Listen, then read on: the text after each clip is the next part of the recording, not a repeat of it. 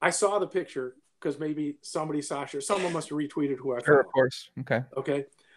Uh, and I've known Jungleman since he's 19 or 20. The first day, again, I have to regret, just to give you history like I always do, I get a call. Daniel Cates just got 20,000 taken away from him at the Bellagio because he's under 21. Can you get the money back? I think the person who called me was Sorrell Mizzy. Mm-hmm. And I said, well, I don't know. Let me call Doug Dalton, who was the card room manager. But they had waited till the next day to contact me.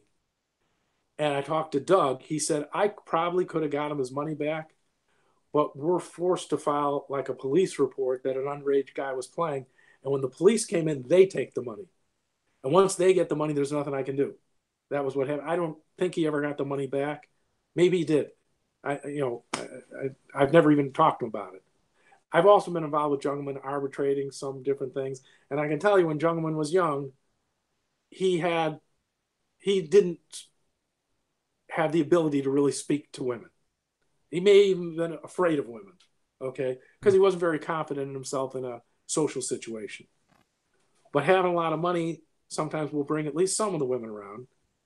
Now, my advice to men, whether you get money or not, is be with the woman who would be with you when you're broke and working at the gas station.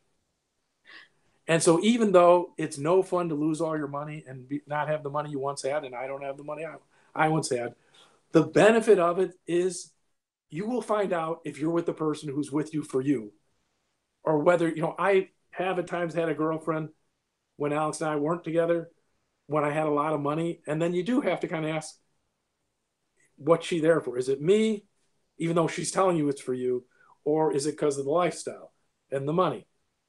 And I'm not even saying that's horrible if that's what you want and that's what she's want. But the truth is, that's not what I want. I want someone who's intelligent. The beauty thing fades. It may be a good introduction, but that's not an issue. And I even tell Alex, like, I eat too much ice cream these days. And she'll say something. I'll say, well, you have some and I have some. If we're going to get fat, we're getting fat together. Mm-hmm.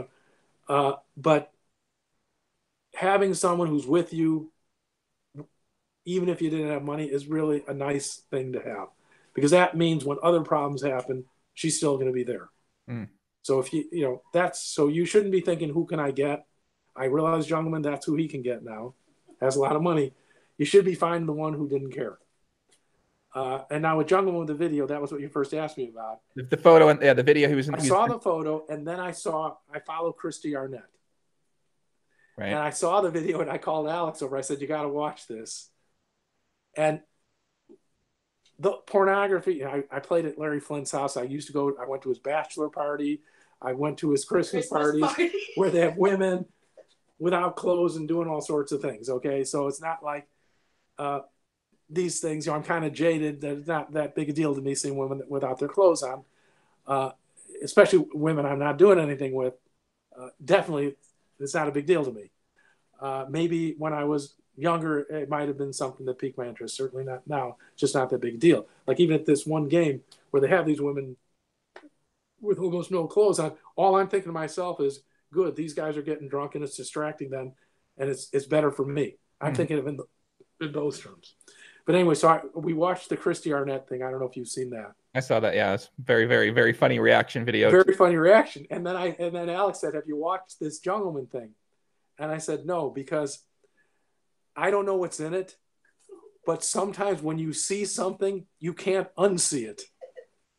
And I said, I'm a strong believer. I've sometimes had to hear or see something I don't want to see. And then it's harder to get out of your mind. So I said, I don't know if it's bad. I don't know what it is.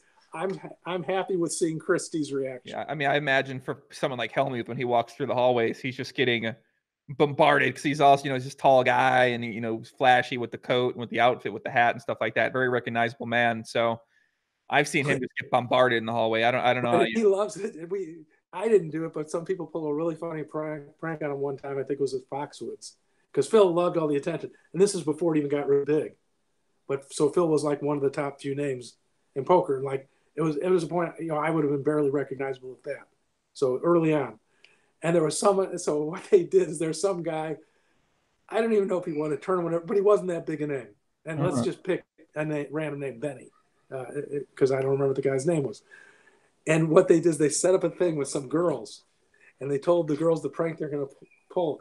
You're going to have all these girls walking in. You're talking about the 14 girls, and Phil's standing there, and this guy Benny standing there, and all the girls go, "Hey Benny, I really like the way you play poker." So they all the girls go to Phil, to this other guy, to Benny, and Phil's standing there, and no one's with Phil.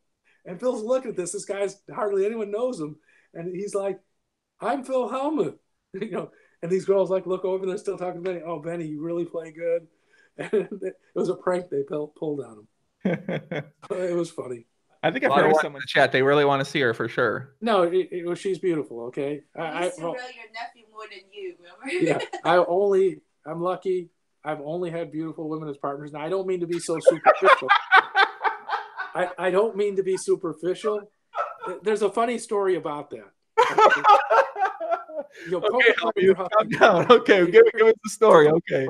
I'm always worried, even like now, giving tips on relationships to men who aren't nice men, because they're going to pick up some really hot women. Okay. I mean, not that is I mean, for me, they have to be intelligent too. If she wasn't intelligent, I wouldn't be with her. But let me tell you a funny story. Okay. We're going to pick up too many hot women. I had to be still in my 20s because I was in Illinois. No, I had to be 30 because I got married when I was 30. And my wife was beautiful, okay? She was like one of these women who stopped the room. She was a bridge player. I can even remember the first day I saw her, I was playing bridge. I used to only play national tournaments. I was a top bridge player. But usually the month before a national tournament, that's not something I did for money, by the way. You don't play bridge for money unless you're paid professional, which I made enough money playing poker. I didn't want that. But anyway, a month before a national tournament, I would practice at the local club. And she walked in, and I said to my partner, "Who the heck is that?" Because she's gorgeous. He said, "Yeah, she's been playing bridge here." It ended up, she was married at the time. And when I found that out, I stopped going to the bridge club because I really liked her. She's real smart. And I found out she was a professional poker player too. She made her money playing poker, and she was a top woman bridge player. At one point, we were the second ratest mixed couple in the world. That's how good a player she was. Wow. Okay, or in the United States, in ACBL. We were the second ratest in the magazine. So she was really good. And, you know, as a woman player, I was a good man player. But anyway, so here it ended up, I stayed away from her just because I was attracted to her. You know, I'm not the type of person to break up a marriage. And I was very confident in myself around women. Now, that might surprise you because, let's face it, I haven't made it on my looks. That's not been the secret of my success. But I always used to say, if I could talk to a woman and get her like engaged, I would have a good shot. And really, history pretty much proved me out, okay? That I'm a good talker, as you've seen. And I'm, as I told my son Joe, and I said on your previous thing, I treat women nicely. And I don't treat them, although I've probably been objectifying them here and in other situations, I normally don't, and it's credit to my older sisters, who were both intelligent women, became professors. So I had a good environment to respect women. A lot of guys, if I had only grown up with brothers, then I'd probably grown up just always objectifying women, because that's what you have, you know. So I'm not even going to be criticizing, you know, men who are like that, because that's the typical poker room banter, looking at women and objectifying them. Right.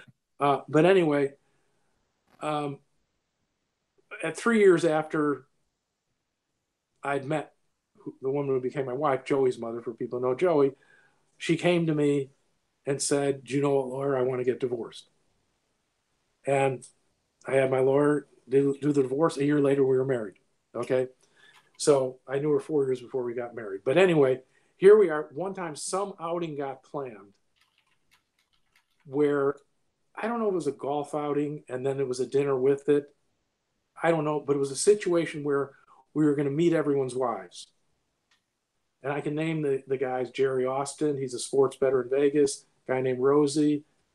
I can't remember the fourth guy, but it was four of us, which was the reason it makes me think it was a golf foursome. And I remember thinking, my wife's gorgeous, and these guys have like T-shirts with pizza stain, beer bellies, really motley looking group. And again, not that I look any better than them as far as handsomeness, but probably wasn't wearing a T-shirt because my wife was an art major and dressed me up nicely. Okay. But I was actually a little thinking I don't want to be a show off because she's going to look like a trophy wife. And we see it in Vegas all the time, guys with money, trophy wife, whatever. We met for this dinner, and these are 4 guys with half of their shirt out and, you know, looking pretty disheveled, including myself. All 4 wives were gorgeous. And I'm thinking to myself, how did these guys and me end up with these beautiful women? And part of it is poker players are good hustlers. They're good talkers. It does go with the whole thing of being able to do that. And so, yeah, you know, poker players, and, you know, we see it in Vegas, and I'm sure you've seen, I don't want to name names, some of these guys who are really lousy guys, no more good looking than myself even, and they've got just a gorgeous woman, and even some, not only a gorgeous woman, but someone who's really has it going, you know, pretty intelligent, whatever, because the guy's just a good hustler and a good talker, just like me.